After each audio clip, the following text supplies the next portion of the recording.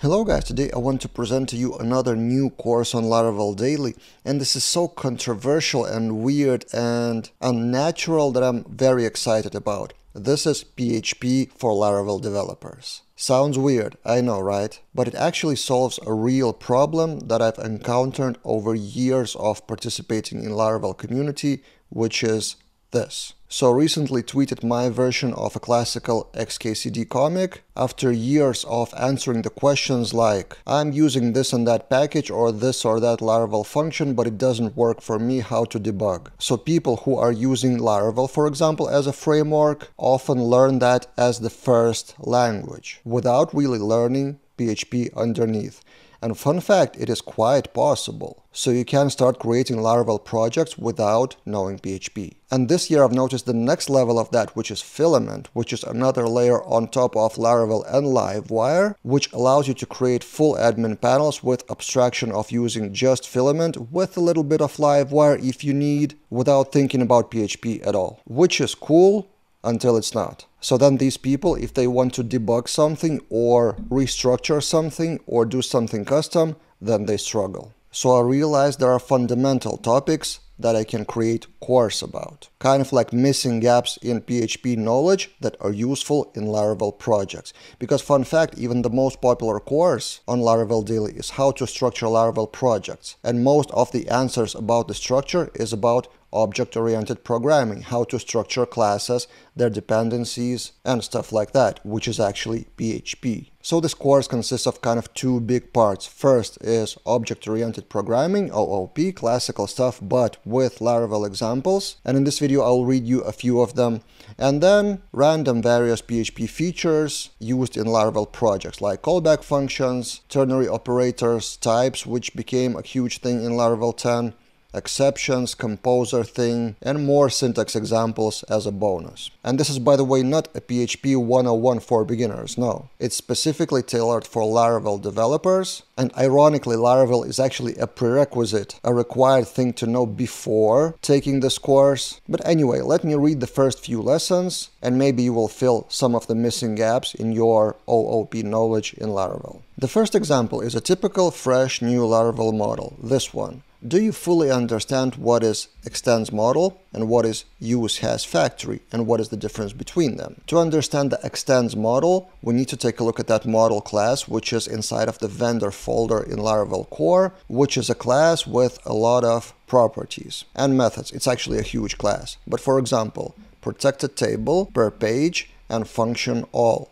You use all of them or some of them in your Eloquent models, right? So for example, if you do make model post, you can do post all. So that function comes from the parent class of Eloquent model. But that extends means that you can override some of those features in your child class. So for example, in your model post, you can change the table you're working with, or you can change the pagination for your specific model, which would overwrite the default value of 15 to your 50. And this is why often it's very beneficial to click in your PHP Storm or your IDE on the class that is extended, and then you would see the functionality, the methods and properties that you can use in your child class to override some of the behaviors. The next topic is use has factory, which is actually a trait. That has factory trait, it also comes from Laravel core. It's quite simple actually. It has only one method of factory. But the thing is that for your Eloquent models, if you want to generate some records, you can do user factory 10 create, for example,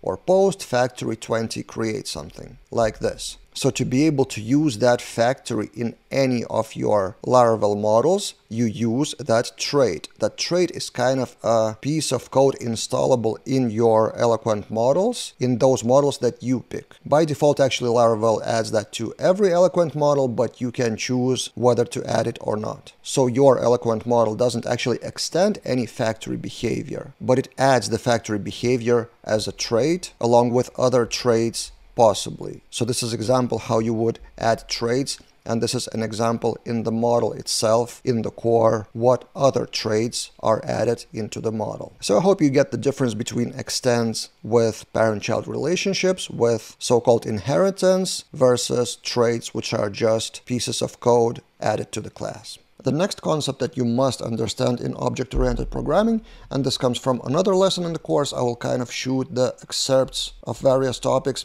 is multi-level extents, multi-level inheritance. It's kind of like parent, children, and grandchildren. And this is an example from Laravel core itself. We have a user model, default user model of Laravel, which extends model, and that user class is not your user class in app models. This is actually a core class in Laravel vendor in here, but then in your model you extend that class. And this is actually app models user file generated by default with Laravel, and to avoid collision it adds alias to that core class, which is also called user, so it is renamed to authenticatable and extends that authenticatable.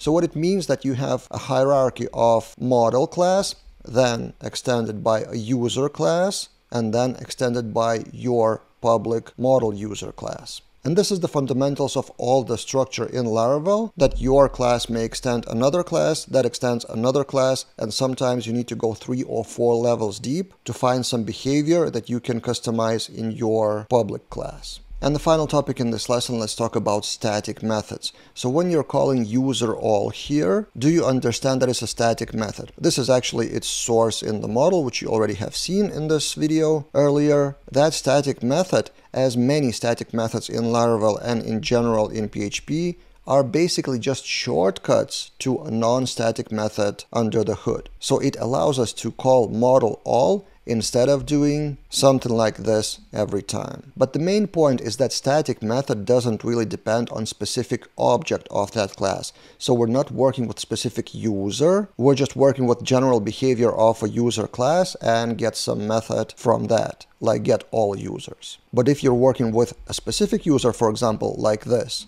you cannot call a static class here because we're working with specific user object and not just static class. And this is useful if you create, for example, a Laravel service, which is just a fancy word of a helper class related to some user, for example, or some post service, user service, some class that you offload the behavior to from your controller. So one of the choices for you is to create static methods like this. So you just pass user data, and then in your controller, you call that like this. You don't need to create that object of user service. You just call the class, store, and that's it. And some developers would disagree with that you need to have dependency injection or parameter as a service here in the controller method, which is fine and also possible, but it's not necessary if your class of service and that method don't depend on any external state of the user, of the specific user object. A counterexample would be if that user service depends on something, like for example, you create a user service object with some global parameter, like company name. You need to create a user for a specific company. And then that method cannot be static anymore, because for that service, we need a parameter. We need to create the object of user service, passing the parameter. It may be passed here or in other places, but I want you to understand the whole idea. When static methods are fine and when they just don't work. So yeah, these are just a few topics from the course about OOP and general PHP for Laravel developers. I will link the full course in the description below, and I hope it will help some of you fill in the missing gaps about what PHP functions are used in Laravel and how you can benefit them for extending and maintaining your Laravel projects. That's it for this time, and see you guys in other videos.